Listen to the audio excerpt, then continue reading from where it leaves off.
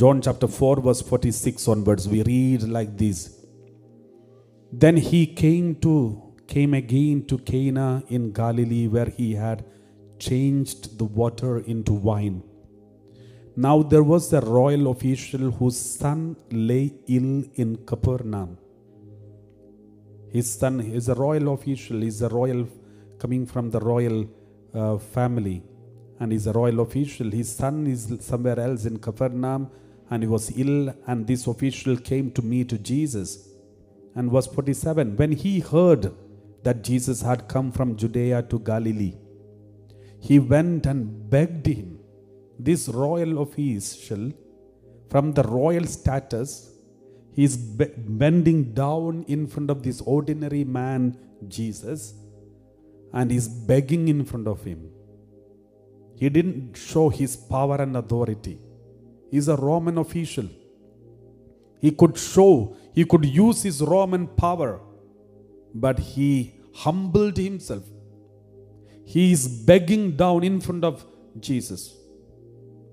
You know, Jesus is also one of the citizens of those places, and he is also under the Roman authority. And as a Roman royal official, he could have commanded Jesus to do something. He doesn't need to beg in front of Jesus, but he did it. He humbled himself, forgetting his office, forgetting his authority, forgetting his power.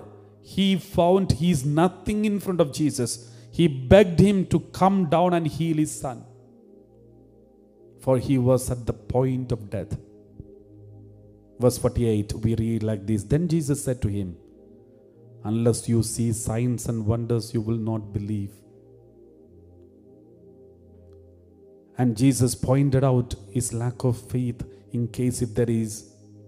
And verse 49, the official said to him, Sir, come down before my little boy dies. This official has no clue who Jesus is. He doesn't know who Jesus is. That is why he is calling him Sir. Otherwise, he would have called someone the Messiah, the Son of God, Son of David. There are so many titles people normally give to Jesus, but this man doesn't give any title to Jesus. Maybe because he's a Roman official, he doesn't know anything about the Jewish understanding about the Messiah. But one thing is sure, he doesn't know much about Jesus, but he's ready to humble in front of Jesus. And then Jesus said to him, go, your son will live. The man believed the word that Jesus spoke to him and started on his way. He just believed the word that Jesus spoke to him and started on his way. My dear brothers and sisters, first of all, 2 points that we need to remember from this passage.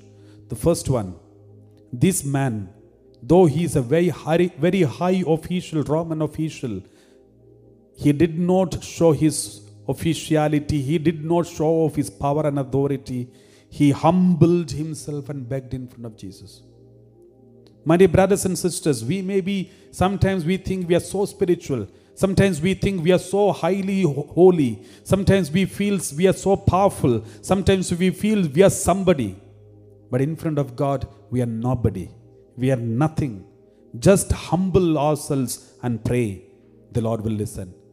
If we feel that I deserve healing, I deserve blessing, my children deserve blessing because I go to church every day, I pray every day, I attend the live streaming every day, therefore I deserve it. That won't work in front of God. We don't deserve anything from the Lord. Just accept the fact that we don't deserve anything. Just humble and beg in front of Him.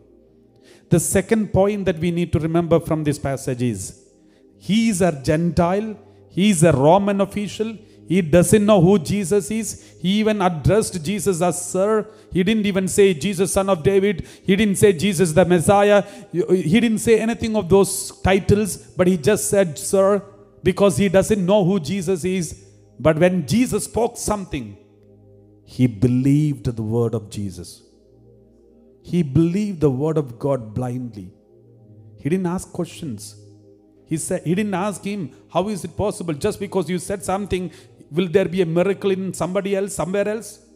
The child is in Capernaum and you are in Galilee and you are telling me, don't worry, go in peace. How can I believe that?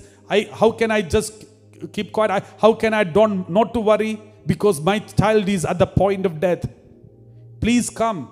He did not insist Jesus to come physically and come and touch him.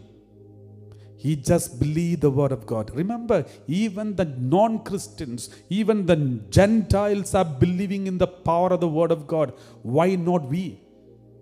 Even they believe in the power of the word of God. They blindly believe it and just obey it. Why are we hesitant? Why are we not believing in the word of God? Why are we not obeying the word of God blindly? Why are we questioning the power of God?